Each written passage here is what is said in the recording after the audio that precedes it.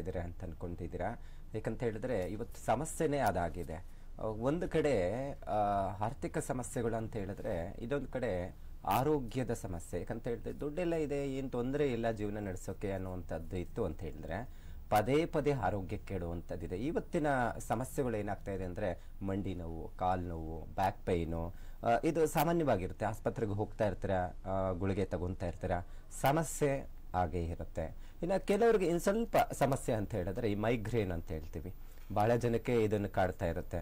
ಏನಪ್ಪ ಮೈಗ್ರೇನ್ಗೂ ಮತ್ತೆ ಥೈರಾಯ್ಡು, ಹೃದಯಕ್ಕೆ ಸಂಬಂಧಪಟ್ಟಂಥ ಕಾಯಿಲೆಗಳಿಗೂ ಜ್ಯೋತಿಷ್ಯಕ್ಕೆ ಏನಾದರೂ ಸಂಬಂಧ ಇದೆಯಾ ಅನ್ನುವಂಥದ್ದು ನಾವು ನೋಡಿದಾಗ ಇಲ್ಲ ಒಂದು ಕಡೆ ಗ್ರಹಗಳ ಪ್ರಭಾವ ಮತ್ತೆ ಅದರ ಜೊತೆಗೆ ವಾಸ್ತುವಿನ ಪ್ರಭಾವ ಎರಡೂ ಸಹ ಕೆಲಸ ಮಾಡುವಂಥದ್ದಿರುತ್ತೆ. ಅದು ಹೇಗೆ ಸಮಸ್ಯೆ ತಂದು ಕೊಡುತ್ತೆ ಅಂತ ಹೇಳಿದ್ರೆ ನೋಡಿ, ನಾನು ಕೆಲವೊಂದು ಈ ವಾಸ್ತು ವಿಚಾರದಲ್ಲಿ ಅಧ್ಯಯನ ಮಾಡುವಂಥ ವಿಚಾರದಲ್ಲಿ ನಾವು ನೋಡೋಕೆ ಹೋದರೆ, ಈ ನಿಮ್ಮದು ಮನೆ ಏನು ನಿರ್ಮಾಣ ಆಗಿದೆ ಅದು ಎಲ್ಲಿ ಏನಾದರೂ ಆಗ್ನೇಯ ದಿಕ್ಕಿಗೆ ಏನಾರ ನೀರಿನ ಅಂಶ ಆಗಬಹುದು, ಅಥವಾ ಈ ಕೆಲವೊಂದು ಸ್ನಾನದ ಗೃಹಗಳು ಅಂತ ಹೇಳ್ತೀವಿ, ಮನೆ ನಿರ್ಮಾಣ ಮಾಡಿರುವಂಥದ್ದು ಸ್ನಾನ ಮಾಡುವಂಥ ರೂಮ್ಸ್ ಆಗ್ಬೋದು, ಅಥವಾ ಬಾತ್ರೂಮ್ ಟಾಯ್ಲೆಟ್ ಆಗಬಹುದು. ಸೊ ಈ ಥರ ಇದ್ದಂಥ ಮನೆಗಳಲ್ಲಿ ಪದೇ ಪದೇ ಆರೋಗ್ಯದ ಸಮಸ್ಯೆ ಉಂಟಾಗ್ತಾ ಇರುತ್ತೆ.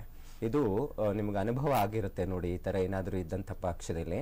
ಮತ್ತು ಕೆಲವ್ರಿಗೆ ಏನಾಗುತ್ತೆ, ಅಲ್ಲಿ ಏನಾದರೂ ಟಾಯ್ಲೆಟ್ ಏನಾದರೂ ಇತ್ತು, ಆ ಅಡುಗೆ ಮನೆ ಕಡೆನೇ ಪಕ್ಕದಲ್ಲೇ ಇದೆ ಅಂತ ಹೇಳಿದ್ರೆ, ಆ ಹಾಯದ ಒಳಗಡೆನೆ ಇತ್ತು ಅಂತ ಹೇಳಿದ್ರೆ, ಈ ಶಸ್ತ್ರಚಿಕಿತ್ಸೆಗೆ ಪದೇ ಪದೇ ಹಾಕ್ತಾ ಇರುತ್ತೆ. ಅಂದರೆ ಆಪರೇಷನ್ಗಳು ಜಾಸ್ತಿ ಆಗ್ತಾ ಇರುತ್ತೆ.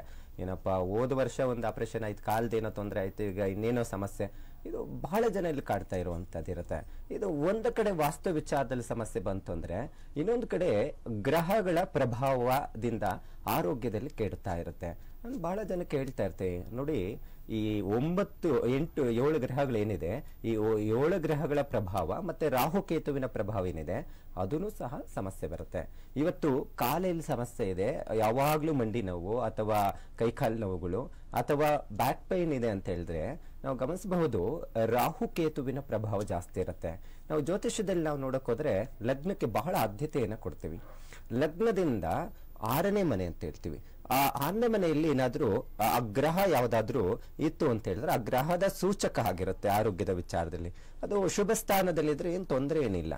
ಅದೇ ಉದಾಹರಣೆಗೆ 6ನೇ ಮನೆ ಸ್ಥಾನದಲ್ಲಿ ಕೇತು ಇದ್ದು ಅಷ್ಟಮದಲ್ಲಿ ಶನಿ ಇತ್ತು ಅಂತ ಹೇಳಿದ್ರೆ ಆತನಿಗೆ 7.5 ಶನಿ ನಡೆಯುವಾಗ ಆಗಬಹುದು, ಅಥವಾ ಒಂದು ದಶಾ ಕಾಲದಲ್ಲಿ ಶನಿ ದಶಾ ಕೇತು ಭುಕ್ತಿ ಅಥವಾ ಕೇತು ದೇಶದಲ್ಲಿ ಶನಿ ಭುಕ್ತಿ ನಡೆಯುವಾಗ ಅಂತವರಿಗೆ ಪದೇ ಪದೇ ಅಪಘಾತಗಳು ಅಥವಾ ಏನಾದ್ರೂ ಚಿಕ್ಕ ಪುಟ್ಟ ವಿಚಾರದಲ್ಲಿ ಈ ಮೂಳೆಗಳಿಗೆ ಸಂಬಂಧಪಟ್ಟಂತ ತೊಂದರೆಗಳು ಪದೇ ಪದೇ ಕಾಡಿಸ್ತಾ ಇರುತ್ತೆ.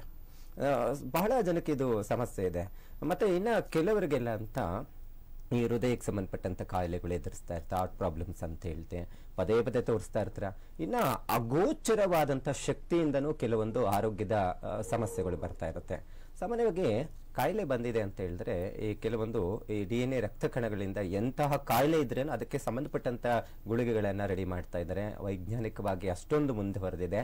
ಆದರೆ ಕೆಲವರಿಗಂತೂ ಆರೋಗ್ಯದ ಸಮಸ್ಯೆ ಹಾಗೇ ಉಳಿದು ಬಿಟ್ಟಿದೆ. ಬಹಳ ಜನಕ್ಕಿದೆ ಇದು ಸಮಸ್ಯೆ.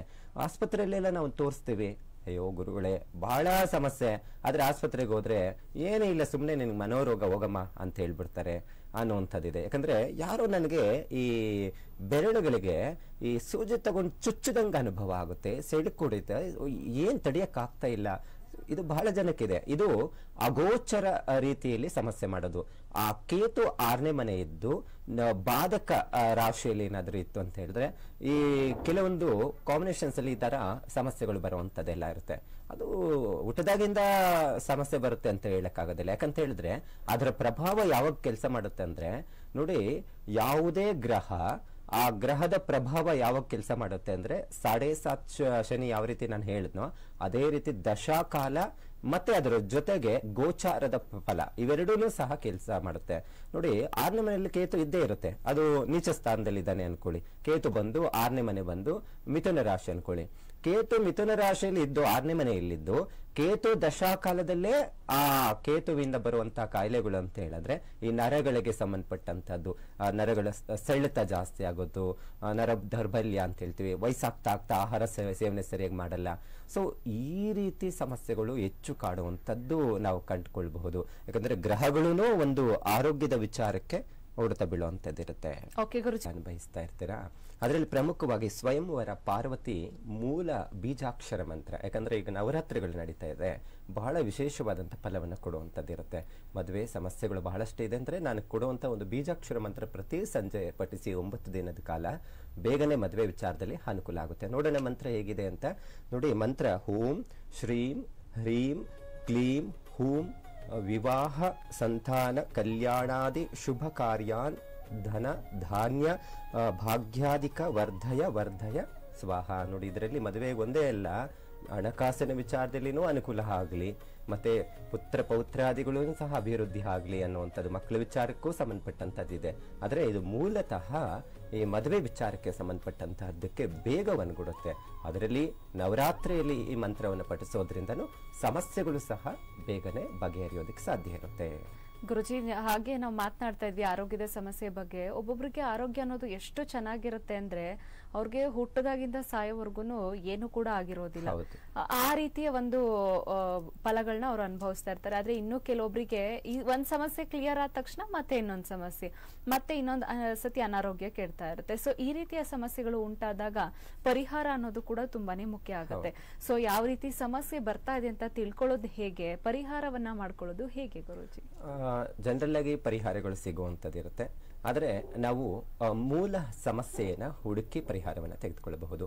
ಕೆಲವರಿಗೆ ಮನೋರೋಗ ಇರುತ್ತೆ, ಅಂದರೆ ಯಾವಾಗಲೂ ಅಯ್ಯೋ ಏನೋ ಕಾಯಿಲೆ, ಏನೂ ಇರೋದಿಲ್ಲ, ಅಯ್ಯೋ ನನಗೇನೋ ಬಾಧೆ. ಸೊ ಈ ಥರ ಮನೋರೋಗಕ್ಕೆ ಒಳಗಾಗಿರುವಂಥವ್ರಿಗೂ ಅದು ದೊಡ್ಡ ಕಾಯಿಲೆನೆ. ಅದನ್ನ ನಾವು ಚಂದ್ರನ ಒಂದು ವಿಚಾರಕ್ಕೆ ಸಂಬಂಧಪಟ್ಟಂತ ವಿಚಾರದಲ್ಲಿ ಮನೋರೋಗಕ್ಕೆ ಚಂದ್ರನ ಸೂಚಕ ಆಗಿರುತ್ತೆ. ಮತ್ತೆ ಅದೇ ರೀತಿ ಇವತ್ತು ಹೆಣ್ಮಕ್ಳಲ್ಲಿ ಬಹಳ ಸಮಸ್ಯೆ ಅಂದ್ರೆ ಮಕ್ಕಳ ವಿಚಾರದಲ್ಲಿ ನಾನು ಈಗ ಮಾತನಾಡ್ತಾ ಇದ್ವಿ. ಸೊ ಏನಾಗುತ್ತೆ ಅಂತ ಹೇಳಿದ್ರೆ ಈ PCOD ಸಮಸ್ಯೆಗಳು ಆಗ್ಬಹುದು, ಮಕ್ಕಳು ಆಗದಿರ ಹೋಗುವಂಥದ್ದು, ಮತ್ತೆ ಮೈಗ್ರೇನ್ ಸಂಬಂಧಪಟ್ಟಂಥದ್ದು, ಥೈರಾಯ್ಡ್, ಇದು ಬಹಳ ಕಾಡ್ತಾ ಇರುತ್ತೆ. ಕೆಲವರು ಅದಕ್ಕೆ ಮೂಲತಃ ಒಂದು ಗುಳಿಗೆ ಅಥವಾ ಏನೋ ಆಪರೇಷನ್ ಮಾಡಿಸ್ಕೊಂಡು ಅಥವಾ ಏನೋ ಒಂದು ರೀತಿಯಲ್ಲಿ ಸರಿ ಮಾಡ್ಕೊಳ್ಳುವಂಥದ್ದು ಇರುತ್ತೆ. ಆದರೆ ಕನಿಷ್ಠ ಪಕ್ಷ ಆ ಮಗುಗೆ 23 ವರ್ಷ ಅಥವಾ 40ನೇ ಏಜ್ ಅಲ್ಲಿ ಬರುತ್ತೆ. ಸೊ ಪರ್ಟಿಕಲ್ ಆಗಿ ನಾವು ತಿಳ್ಕೊಬಹುದು. ಹಿಂದೆ ಒಂದು ಈ ವಿಚಾರ ನಾವು ವಿಶ್ಲೇಷಣೆ ಮಾಡಿದಾಗ ಒಬ್ಬ ಮನುಷ್ಯನನ್ನ ಆಯುಷ್ ಇಷ್ಟೇ ಇರುತ್ತೆ ಅನ್ನುವಂಥದ್ದು ನಿಖರವಾಗಿ ಹೇಳುವಂತ ಮಹಾನೀಯರು ಎಷ್ಟೋ ಇದ್ರು. ಸೊ ಈಗೂ ಸಹ ಇದ್ದಾರೆ. ಯಾಕಂತ ಹೇಳಿದ್ರೆ ನಾವು ಜ್ಯೋತಿಷ್ಯ ಶಾಸ್ತ್ರದಲ್ಲಿ ನಾವು ನೋಡ್ಕೊಳ್ಳುವಂಥದ್ದು ಅಂತ ಹೇಳಿದ್ರೆ ಒಬ್ಬ ವ್ಯಕ್ತಿಗೆ ಆರೋಗ್ಯ ಮೇನ್ ಬೇಕು. ಆರೋಗ್ಯನೇ ಇಲ್ಲ ಅಂತ ಹೇಳಿದ್ರೆ ಅನಾರೋಗ್ಯದಲ್ಲಿ ಬಳತಾ ಇದ್ದಂತ ವ್ಯಕ್ತಿಗೆ ಏನ್ ದುಡ್ಡಿದ್ದು ಏನ್ ಸಮಸ್ಯೆ ಎಲ್ಲನೂ ಸಹ ಏನಿದ್ರೇನು ಪ್ರಯೋಜನ ಇಲ್ದಿರ